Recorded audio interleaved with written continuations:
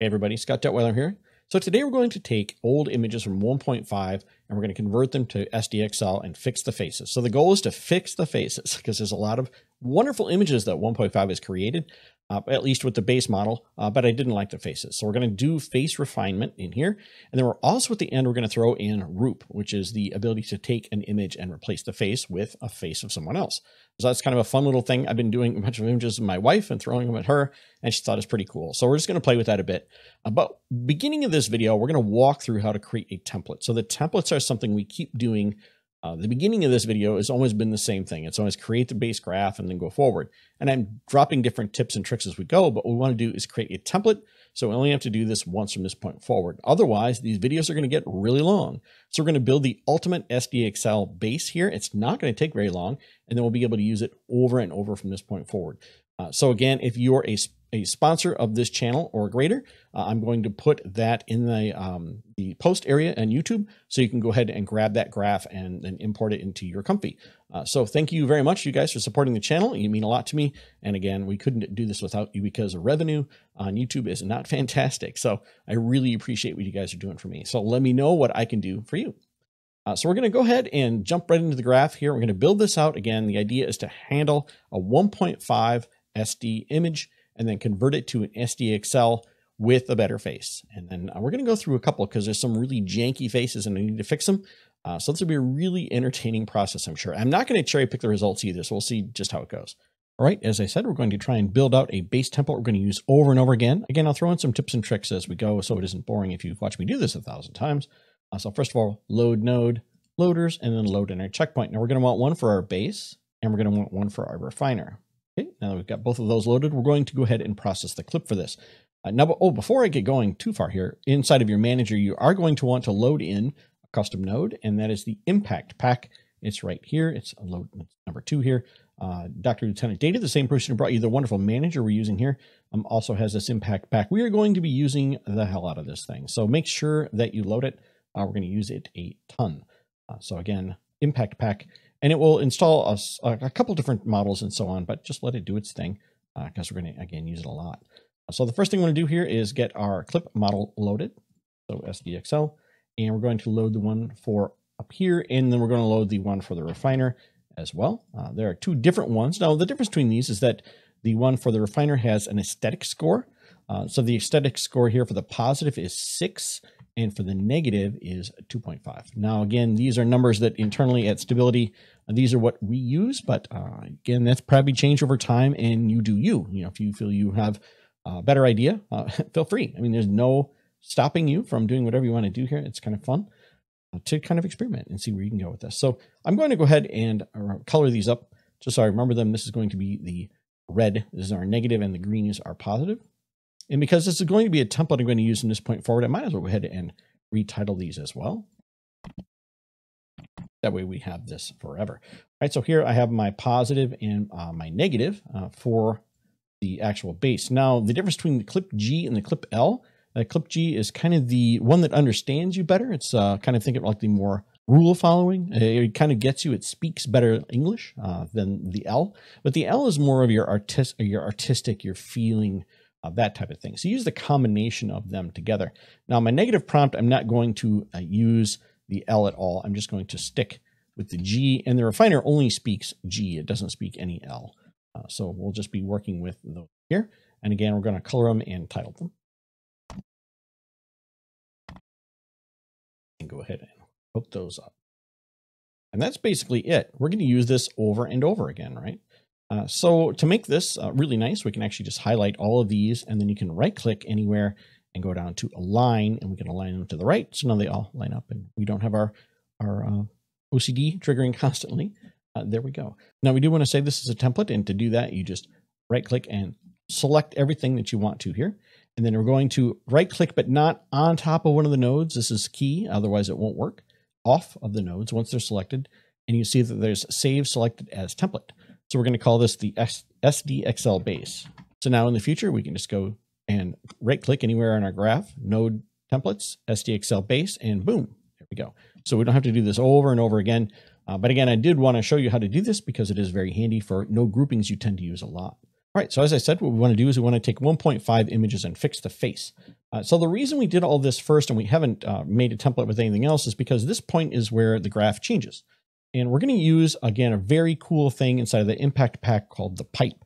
And a pipe basically takes a whole bunch of these noodles and combines them into one line that is then our pipe. So that we're not dealing with like a bunch of buses or other lines stringing everywhere. And I absolutely love this concept. It keeps the graph nice and clean, but yet allows you to break things out when you need to. So if you double click and type in the word pipe, you'll see 2D pipe SDXL is the one we're looking for. And it takes all of these inputs and converts them into one line, which is pretty sexy. We also have the ability to add an Allura if you would like from here. So let me go ahead and hook these up real fast. Okay, now there are two others at the bottom here that you may not be familiar with, and that's B-Box Detector and SAM Model. So what we want to do is load in the B-Box, which is going to be our bounding box for trying to find the face in the scene. So we're going to head and grab that. Now to do that, we're going to use another one of the things that includes in the impact pack, and that's called Ultralytics. So you type in UL, and you're going to see Ultralytics Detector Provider. Remember, things that start with a provider kind of come before the node, but are used. In a lot of situations, the provider is used every single step, but in this situation, I think it's just used at the beginning. So in this case, we want the B-Box here, so we'll go ahead and grab that. And it comes with this one here called the Face Yellow M8, and that stands for You Only Look Once, by the way, not for You Only Live Once. It's only You Only Look Once. We want that one, and then we need a SAM model. So we'll go ahead, and if we drag that out, by the way, you'll see that there's a SAM loader, which pops right up. So that's super easy to figure out. And we're going to use the one that comes with it again here. And that's basically it. We don't have to come back to this other than to change the prompt. So this will make life a lot easier for us because we only have one line to go from here on out. Okay, now that we have this in place, we can bring in whatever image we need to from 1.5 or whatever model. Could be Midjourney, could be a photo, whatever, where you want to replace the face. So we need to bring this detail pipe out to do face detection. So we bring that out and we see here's a face detailer pipe. And look at that. It is a K sampler combined with some other little toys to help us use this bounding box and the segment model to find the face and then replace it. So this can add details to a face. That's its full job. And it's going to use down here, this model here, this You Only Look Once face model, which is a fantastic model, by the way, for fixing faces. So this key right here is all we need. Now this should fix most faces in one go, but we could do multiple steps with this. We can combine this with another one and kind of pass the ball or the face, as it were, from one to the next. So from here, let's go ahead and load in a model, or I'm sorry, load in an image. So image, and then we want to load an image. So this is the one I want to bring in here. I love this image. It's fantastic. The only thing I don't like is whatever expression's going on in her face there. Great picture. Like, I really like the whole fold in the dress across the steps, the flowers. This is the 1.5 base model, by the way. I really use that base model a lot. Really enjoy it. And it doesn't have some of the biases or forgetfulness of some of the higher trained models. So this is one of the reasons I really love it. So we're going to start from this, and this is the image we're going to bring in. Now we're going to put it over here, which is a little awkward. And we're going to do that because I want to kind of have the beginning, middle, and end pieces over here. So that's why it's positioned in this awkward manner. And then from here, this is the image that's going to come out of this first face detector here, or face detailer, I should say. So we'll put this over here and we'll preview it because we may not choose to save it. We'll see how it does. But what'd be interesting, though, is if we bring in like what it looks like if we just crop out the face. What's that look like? Well, let's show that. So from here, the number of steps we want, well, let's go ahead and crank this up to say 35. Euler is fine. Denoise is the critical part here, man. This is the face, so it's going to look at this shape and the direction of light and so on. A 0.5 is probably fine. You could probably drop this down to 0.4 and still be pretty good. If you make it too high, it's not going to have coherence with the rest of the image, and it's going to look like a face that was just pasted right on top of a random picture. So not very good. So we want to keep it like this. So this should look pretty decent out of the bat. Now, there's a lot of other settings in this thing. There's a whole lot of things going on here. The grid size, max size, there's a lot of documentation for these to determine how best they work together. I just leave them at the default. And if you're not getting the results you want, then I would dig into it and try and figure out if there's things you can change. If you're dealing with something that's out of scale, this force in paint can help. So that's the only one I would recommend that you may toggle on and off.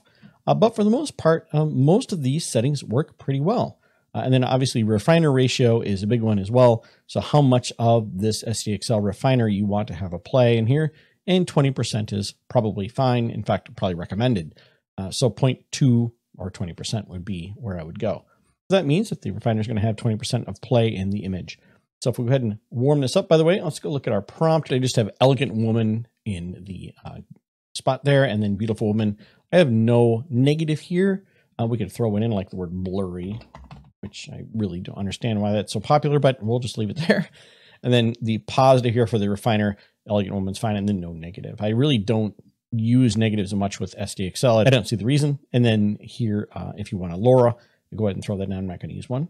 And so let's just see what this looks like. Okay, so we see a close-up of the face here that's much better than what we had before. So a big improvement there. And let's improve our view here by scaling this up. I wish there was a really nice button to kind of make this so that we could just kind of maximize the size of the image, but there's not. So we'll just do this fiddling around that we always do until we get up where we want it. So I want to have kind of an A-B comparison.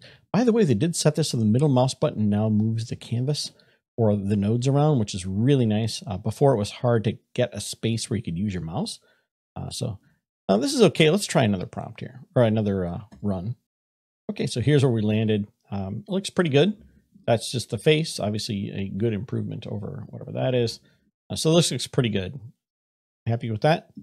So can we improve upon it? Well, we could do another one. You could just fit another face sampler or face detailer in the middle pretty simply because it's using the pipe. So we can continue on by just throwing the pipe over to this, throwing the image that came out of whatever the first one was, that'd be this one. And we would have another image here. So this method, and maybe we save this one because it's going to have 2 shots at making the face correct. The first one is to fix the majority of the errors, then kind of hone in on it. And then from here, maybe a 0.4, maybe we just go with a 0.3, a little bit less because we're getting closer to what we want. And run this prompt through.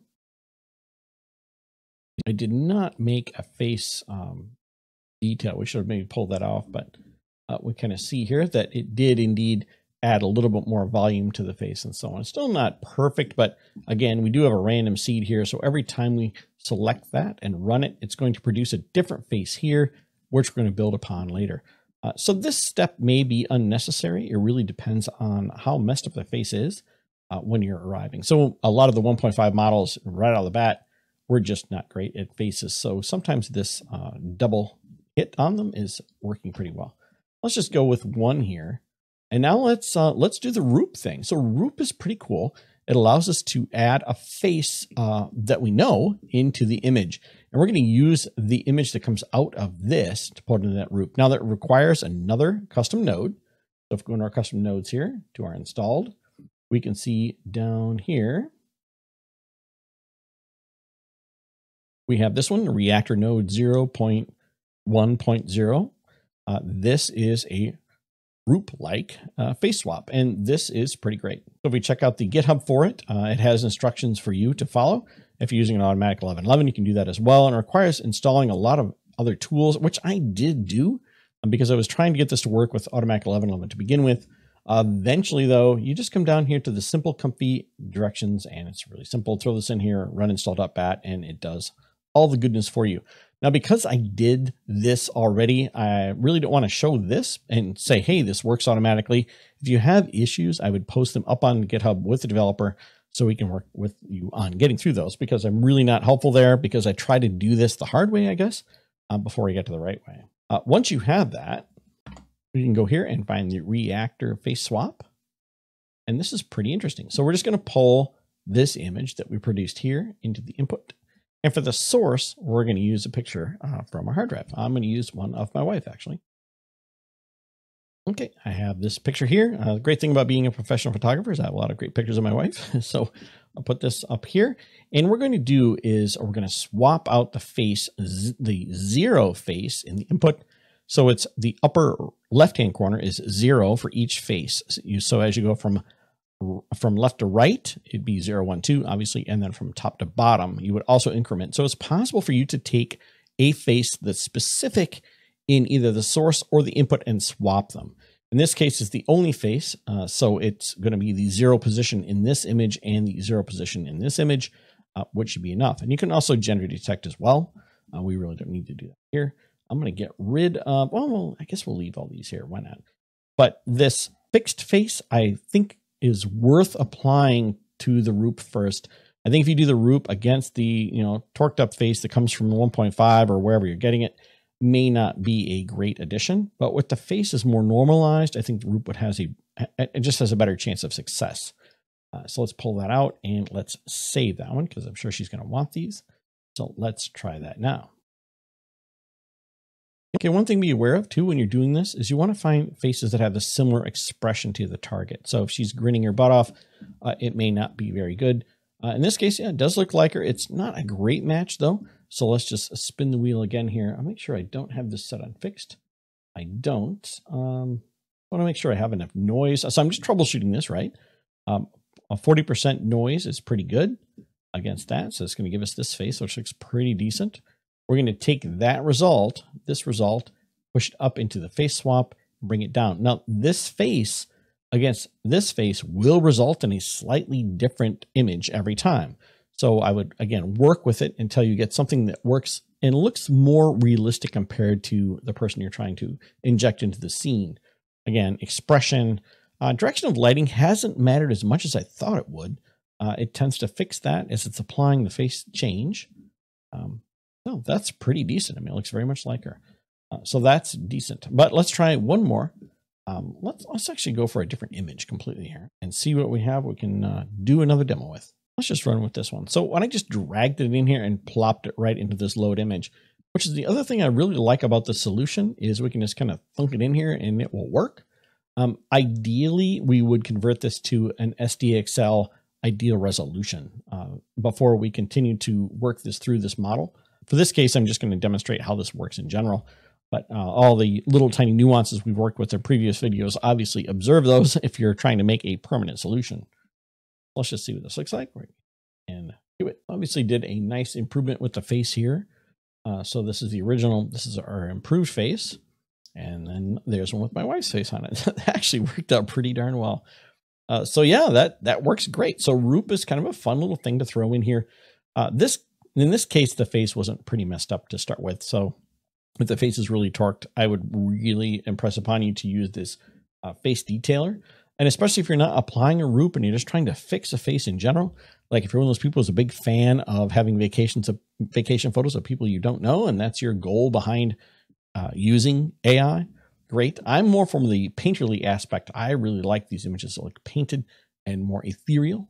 So that's the direction I'm going with these. So it's pretty cool to be able to apply a face of someone I know to one of these. I had this really great idea of decorating the house for Halloween and replacing all the photos. If we're going to have a Halloween party, and replacing all the photos with like creepy photos, but with all the friends that have been invited. So when they're walking around looking at the photos on the wall, they would all be like, oh, here's a bunch of people around a casket that I generated in Stable Diffusion, but I replaced the pictures with their faces. I thought would be really hilarious. So we'll see however that goes over. But anyway, that's a good example of how to use this face detailer as well as the pipe. We're going to use this pipe a ton. And then again, how to use the template. So if you want to bring this up again, now, if this is something you're going to use a lot, you could certainly create a template of this entire thing. But in my case, I really don't need it that way. I tend to just do this over and over again. And then from this point forward, it's random depending on the type of solution I'm trying to solve or the type of problem I'm trying to solve. So there you go. Hey, everybody. Thanks for hanging around today. I hope this was entertaining and you learned something from it. Let me know in the comments what you think. And again, everybody who's a supporter of this channel at sponsor level or greater, again, click the shiny join button down below, and then I will make sure to get you that graph from today so you can go ahead and play with it locally yourself. So let me know what you think in the comments. Everybody take care, stay safe, and I'll catch you all next time.